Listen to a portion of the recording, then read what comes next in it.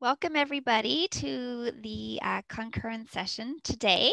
Before we get started with the session, I have a few details for everybody. The presentation is 30 minutes with 10 minutes for Q&A. Please be sure to log into the BC Kidney Days event app. That is where you will be entering your questions for the speaker. As well, you can find Dr. St-Jules' bio there. If you would like to ask a question, tap submit a question now under the live Q&A and type your question and hit submit. I will get to as many questions as I can at the end of the presentation. Along with my co-chair, Eileen Carolyn, I am pleased to introduce to you Dr. David St-Jules. He is an extensively published nutrition researcher currently based at the University of Nevada in Reno.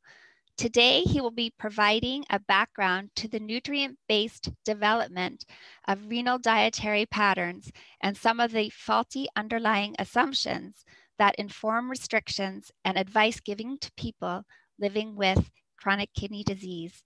He will make the case for etiology-based diet approaches to managing diet. Well, thank you very much. Very excited to be here. And I'm going to be talking today about the evolution of the renal diet. And is it time for a paradigm shift? And I'm going to be discussing some of the interesting changes and things that have been going on with the diet for kidney disease in the last few years in particular.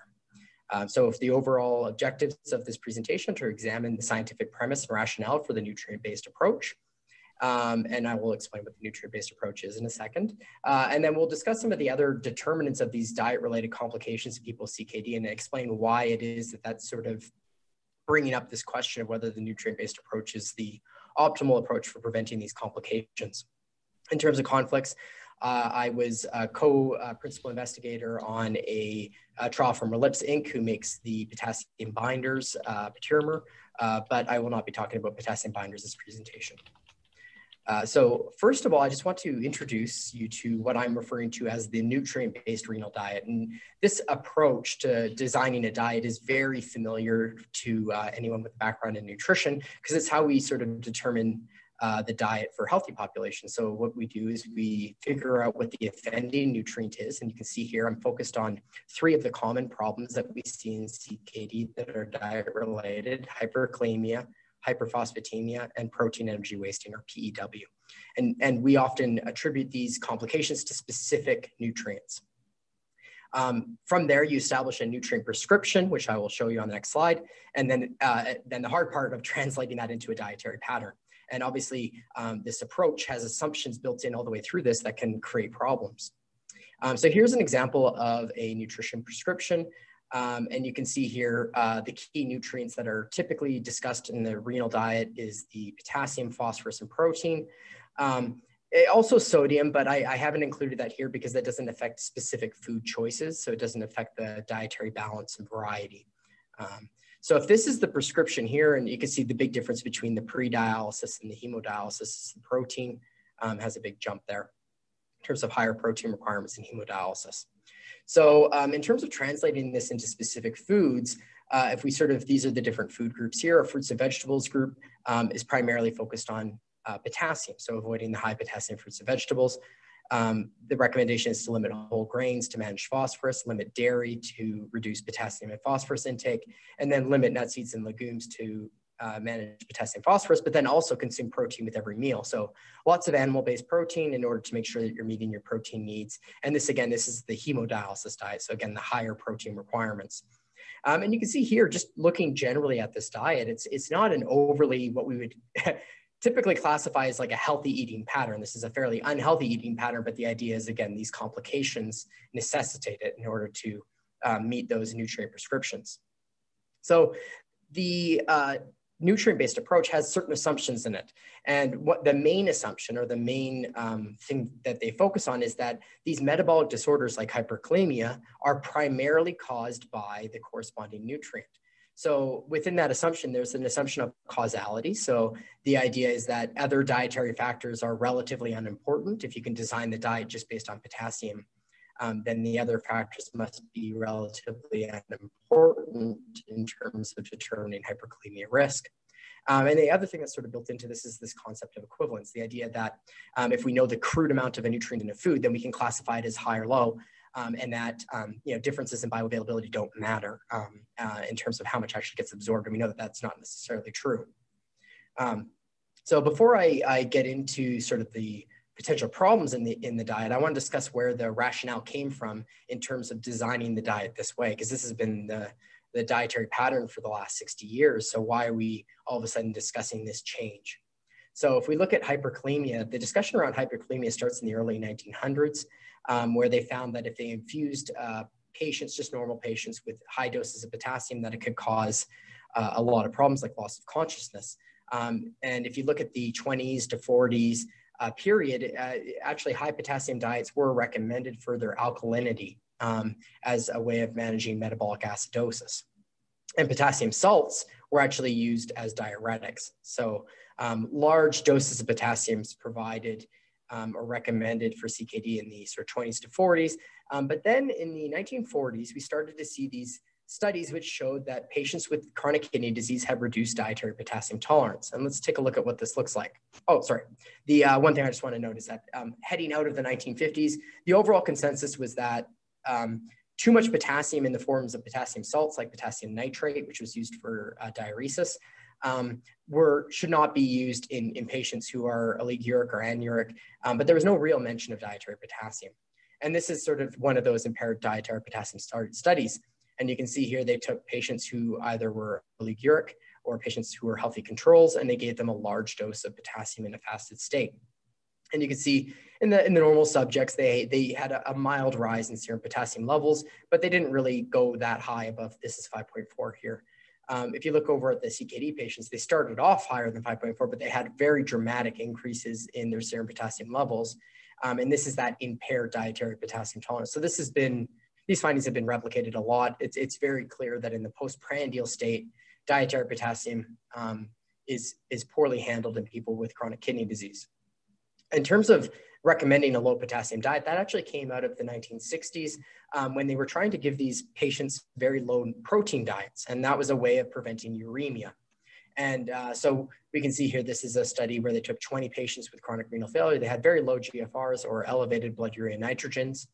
And so they were using this modified Giovanetti diet, which is a very low nitrogen diet. And you can see the diet is actually pretty low in potassium as well. It's in the lower end of that recommended range. And what they found is that hyperkalemia was a common complication in this population. You can see their potassium levels went up. And so what they suggested is that if you have hyperkalemia developing in these patients, that you can manage it by going even lower with the dietary potassium or giving them a potassium binding agent. So a subsequent study, which is built on this study, used a similar approach. So again, that very low nitrogen diet. And again, the purpose of this study was to reduce uremia and uremic symptoms, not to look at potassium, but they did measure the potassiums. And so very low protein diet over a very long period of time. They had this built into their protocol based on that prior study, suggesting that if a patient developed hyperkalemia, they would put them on that very low potassium diet. And what they found is that when they put the patients on these low nitrogen diets, that a lot of them developed hyperkalemia, all but 2, so 32 out of 34, despite the fact that the potassium intake was not that high in the diet. And if you look at this is a subset of patients where they measured urinary potassium. And so that's a fairly good measure of dietary potassium exposure. You can see that dietary potassium exposure went dramatically down when they were put on these diets, but the serum potassium levels went up. And you can see here, this is one of the conclusions of the authors, says the hyperkalemia was not related to excess potassium intake. But what was interesting is this is actually following this time in the 1960s, the low potassium diet was the approach used for managing hyperkalemia and continues to be to this day. So that's the evidence really in favor of potassium and hyperkalemia. It's really that postprandial state. It's the strongest evidence. And we haven't really tested it since then. If we look at the low phosphorus diet, the focus there is on mineral and bone disorders, and the evidence is a lot more clear. And you can see there's, in the animal studies, there's very strong mechanistic data linking dietary phosphorus intake to the changes that we associate with mineral and bone disorders. So this one's looking at parathyroid hormone, and what they did is if they give the rats that have the kidney disease very, very low phosphorus intakes, they can prevent the hyperparathyroidism. And these sorts of findings have been replicated a lot in animal models. It's a lot more difficult in humans because obviously it's very difficult to get a patient to this low of a phosphorus intake, but clearly higher intakes of phosphorus do drive a lot of the problems we see with CKD and BD. Those mineral and bone disorders. The one sort of major change that's occurred in the history of this story is the concept of bioavailability. We know that plant-based phosphorus is less bioavailable than animal-based. And the other thing that's sort of come onto the scene here is the focus on phosphate additives, which can be an important source of dietary phosphorus intake. If we look at the overall guidelines, it's pretty good evidence. So 1B evidence recommending that phosphorus intake be lowered in individuals with hyperphosphatemia as a way of bringing that back down into the normal range. And there's some good evidence to support that. The story for protein energy wasting and protein intake it's closer to the story of potassium, a lot less evidence in terms of supporting this. So initially, this was related primarily to avoiding uremic symptoms and slowing the progression of CKD, this low protein diet. And again, this is starting off in the pre-dialysis era. So this is all pre-dialysis. And so in the 1800s, it was sort of thought that excess meat was work for the kidneys and that in turn resulted in accelerated decline of kidney function. And in the early 1900s, there was a lot of animal studies demonstrating this to be true. And so the idea was that if you lowered the protein intake, you could reduce the uremia, which would alleviate the symptoms. And that idea of being able to reuse the urea in the body to make amino acids really became popularized in the 50s and 60s. And during that time, there was an interesting observational finding. I just sort of brought this up here to discuss an important phenomenon, which is the hyperfiltration hypothesis, and it's a trade-off. And the idea is that when you, at least in the short term, if you give a person a high protein intake, their GFR actually typically improves. And the reason is that the amino acids actually cause hyperfiltration of the kidneys. And so that hyperfiltration lowers the eGFR. However, it does so in the form of a trade-off. It puts stress on the individual nephrons, and it can actually accelerate the loss of nephrons. And so although in the short term, a higher protein intake results in a better GFR, in the long term, we know that that's not true, and that this is actually just hyperfiltration that's actually damaging the nephrons. And I mentioned previously the Giovanetti diet, the Giordano diet. That's another way of referring to that. They're basically those low nitrogen diets, and they're based on the idea that is fairly well proven at this point that the blood urea nitrogen can be recycled to make non-essential amino acids. And so by providing a very low protein intake, you can actually lower the blood urea nitrogen and the corresponding uremic symptoms. The one thing that sort of really changed this scene was the introduction of dialysis, because that changed a lot of things. But one of the things that it did is it really increased the protein requirements, because dialysis removes additional protein, and also they're in a much worse state in terms of being further along in their disease progression. So in terms of research evidence, so where did that number come from for the prescription?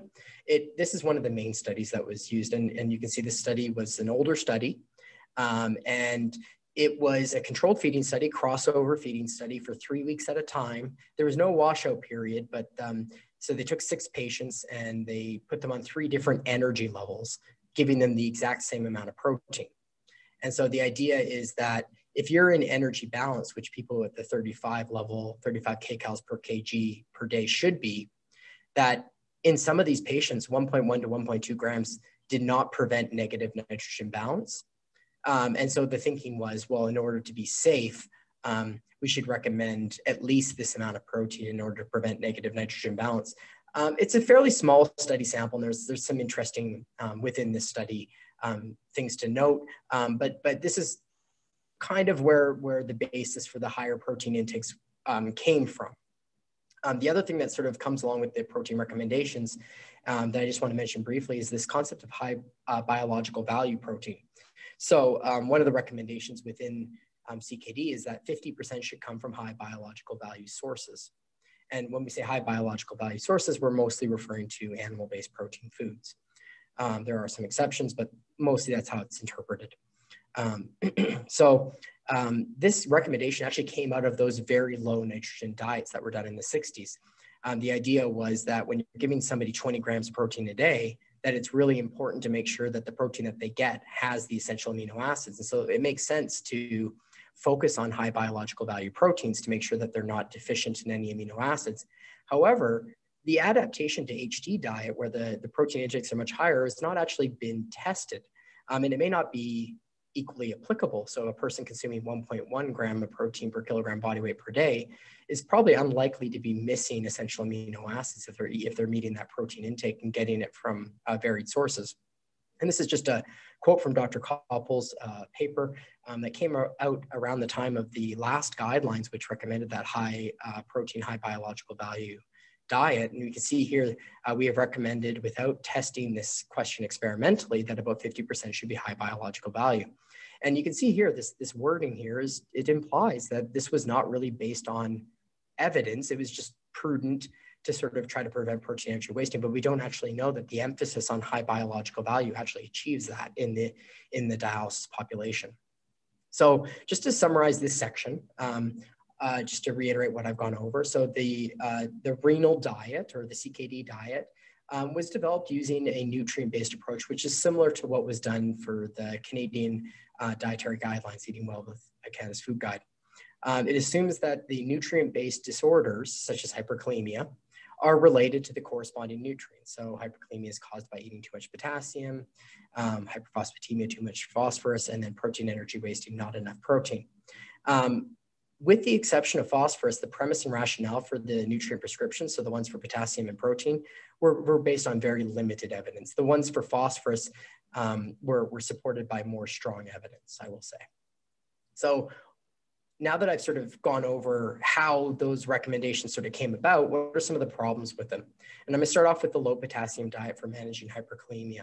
So as I mentioned, the low potassium diet for hyperkalemia focuses on primarily the fruits and vegetables, so limiting those high potassium fruits and vegetables like oranges, bananas, tomatoes, potatoes.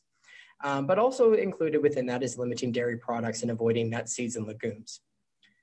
So the problem with this recommendation is that the overall assumption doesn't actually appear to be supported by the evidence. So this is a cross-sectional study that we did, where we looked at serum potassium levels of hemodialysis patients in relation to their potassium intake. And you can see there's no real association there. And this finding has been replicated. But there's some other evidence I'm just going to point out on the side here. Vegetarian studies comparing vegetarian and non-vegetarian patients do not show worse potassium status. The diets that I mentioned from the 1960s, those low nitrogen diets, were lower in potassium, but they tended to increase serum potassium levels. There have been a couple studies where they've given fruits and vegetables to patients with CKD who didn't have a history of hyperkalemia. And in those studies, the additional potassium did not result in higher serum potassium levels. I've already sort of pointed out this one right here. This is sort of demonstrated by the graph. They're not associated with each other. And then higher potassium knowledge. So patients who know which foods are low in potassium and high in potassium doesn't necessarily predict serum potassium levels. So suggesting that information doesn't appear to be helping them avoid hyperkalemia.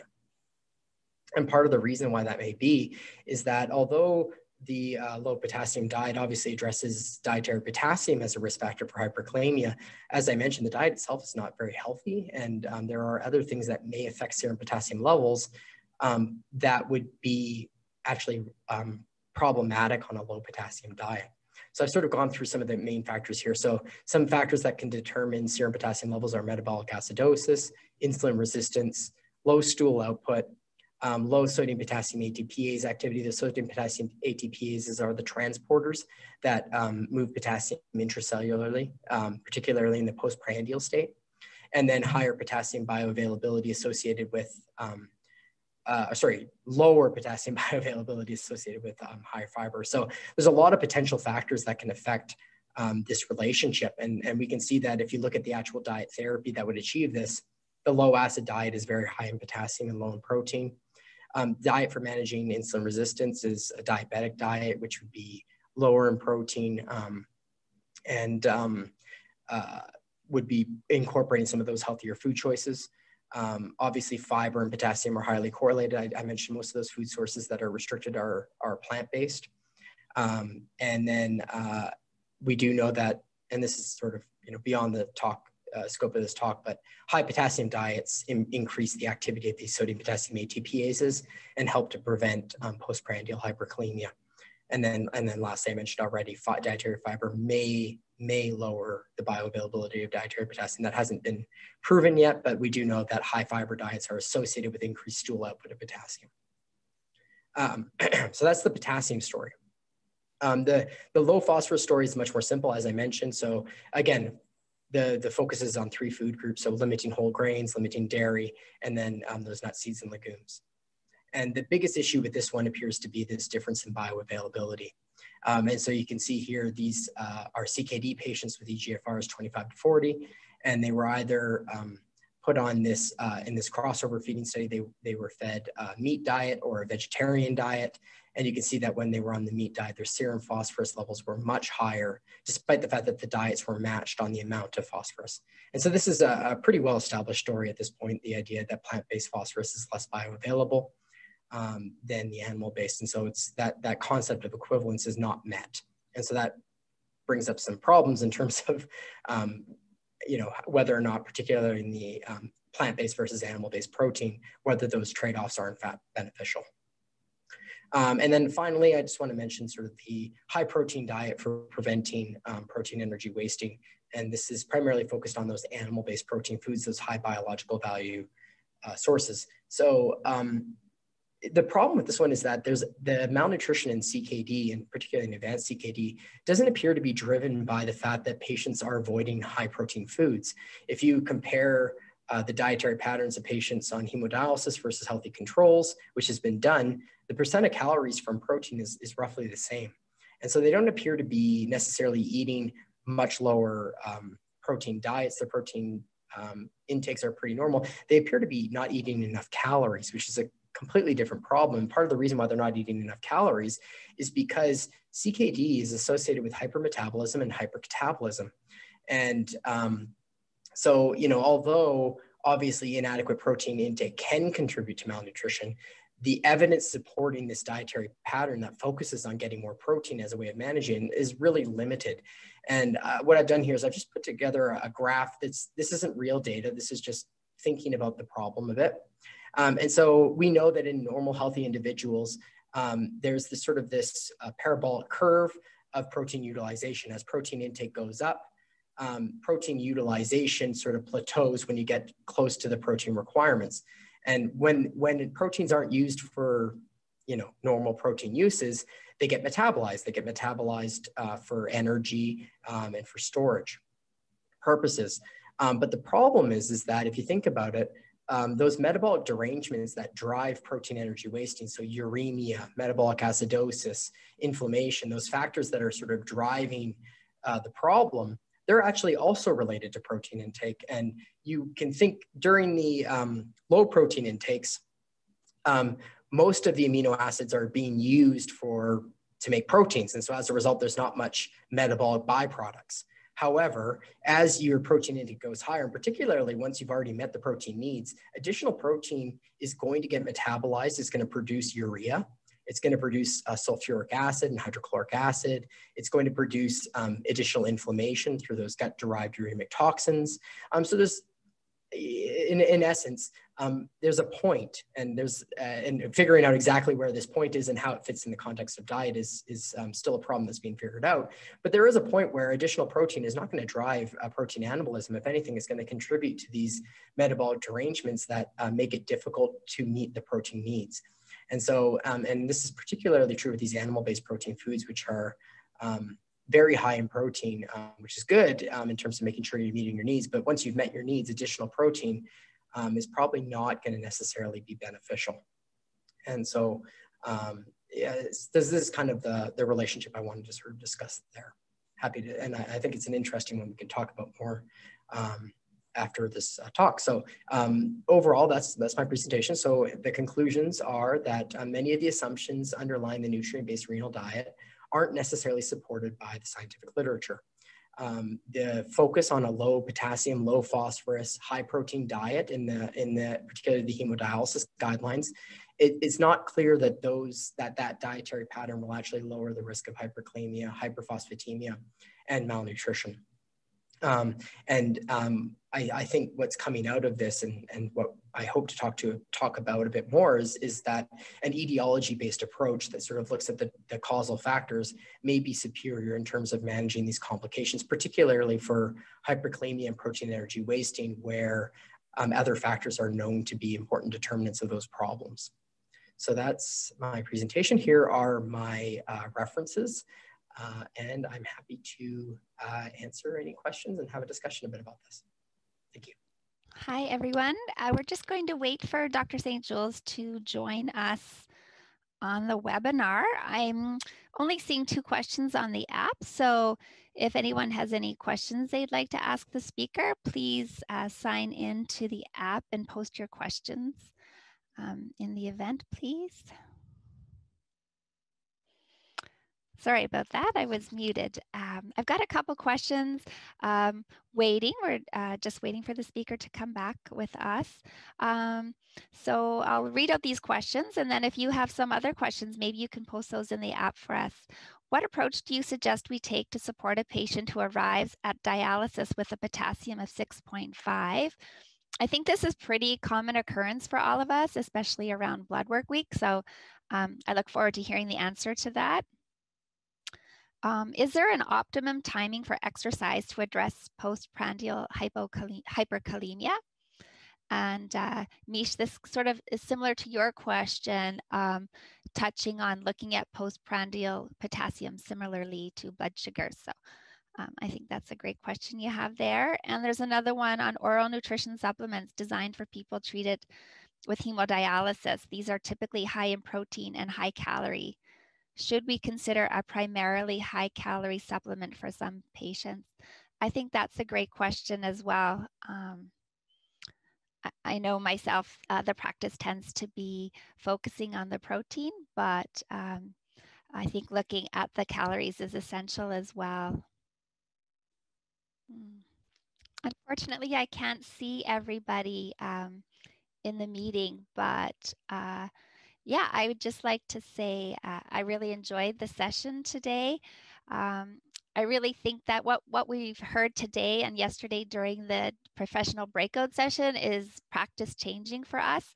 And I really look forward to see how we can evolve our practice here in BC and how that can translate into success and new information for the patients. That's okay. Hi, Dr. St-Jules. We finished your presentation and getting lots of great questions for that. I'm just going to scroll through them and see which ones we've got here. Here's one I thought that was particularly interesting. Oral nutrition supplements designed for people treated with hemodialysis are typically high protein and high calorie. Should we consider a primarily high calorie supplement for some patients? Well, this is a really interesting question. I would think that the high protein, high energy is okay in the hemodialysis patient population. I would imagine in a scenario like that, that would be in a patient who is not eating well, and so my guess is that having both the energy and the protein probably be beneficial. I could imagine a scenario where it might be a bit excessive. If a patient was otherwise healthy, but if all they're consuming in their diet is enteral formula, or if they're getting mostly energy from enteral formulas and things like that, what is the overall metabolic state of the body and what are the protein needs? I think would be the question, and it would depend on the patient, but I could see a scenario where high protein is appropriate. Actually, I think that would be most commonly the appropriate in a hemodialysis, but I could see a scenario where lower protein might be appropriate if they were getting protein elsewhere. Okay, you may not know about our BC Renal Agency formulary, so we're able to provide nutrition supplements free of charge, and we do have quite an array that would suit various requirements. Okay, another question that's coming up, there's a couple variations of this, is some more information on exercise and postprandial K. I guess if I could combine two, one is there an optimal time for that, similarly to people with high postprandial blood sugars? And also, what is a good motivator for clients? Well, I think the motivator itself is the protection against the unseen hyperkalemia. So that hyperkalemia that occurs not in that postprandial state is sort of the incentive, because we don't typically measure the postprandial state. So there's that risk of hyperkalemia. And if exercise works in the way that it may work, and we don't know yet, I have a grant under review to look at this, then it would theoretically provide some additional protection in addition to the other benefits of exercise. Now, in terms of when to do it, there was only one study that found a reduction in serum potassium. That was a study by Mustada et al., and that was provided on non-dialysis days. If you look at what is recommended by the Sports Medicine College, I can't remember the exact name of it, they recommend non-dialysis days as well. Although I do know that there are more research studies that look at intradialytic exercise in terms of getting the benefits. Those are primarily, I think, mostly seen on non-dialysis days, but there's no reason to suspect that, for example, upregulation of the sodium potassium ATPases would not occur also if it was intradialytic. It just hasn't been looked at all, as far as I know. Okay. I am going to try to squeeze in one more question. And I will answer all questions that you have. You can just email me. I'm really sorry about that. I don't know how I got us off by 1 hour. So. Oh, that is no worries. That is no worry. I think one that the pressing question, I guess, would be which blood work do you see as most relevant when checking protein? I'm thinking she means protein, energy, nutrition status. Yesterday, you commented that low albumin might be less important. Do you prefer BUN or urine urea outputs or other? I mean, if you had a pre-dialysis patient, a urea nitrogen would be, I think, probably your best estimate of protein exposure. In the dialysis patient population, I think that's obviously a little bit more difficult. I'd be looking at the normalized protein catabolic rate, or you could look at, if you don't get that in your facility, look at the pre-dialysis blood urea nitrogens as an indication of protein exposure. Unfortunately, it's not a straight linear relationship. You can't just look at the blood urea nitrogen and know how much protein that patient is taking. So I would not use albumin. There's actually, for anyone who's unaware, American Society of Parenteral Nutrition had a paper just came out by Evans. And in that paper, they specifically talk about albumin. And it's a very nice review article where they discuss this idea that albumin is a disease biomarker. It's important in nutrition assessment, but not because it's an indication of malnutrition.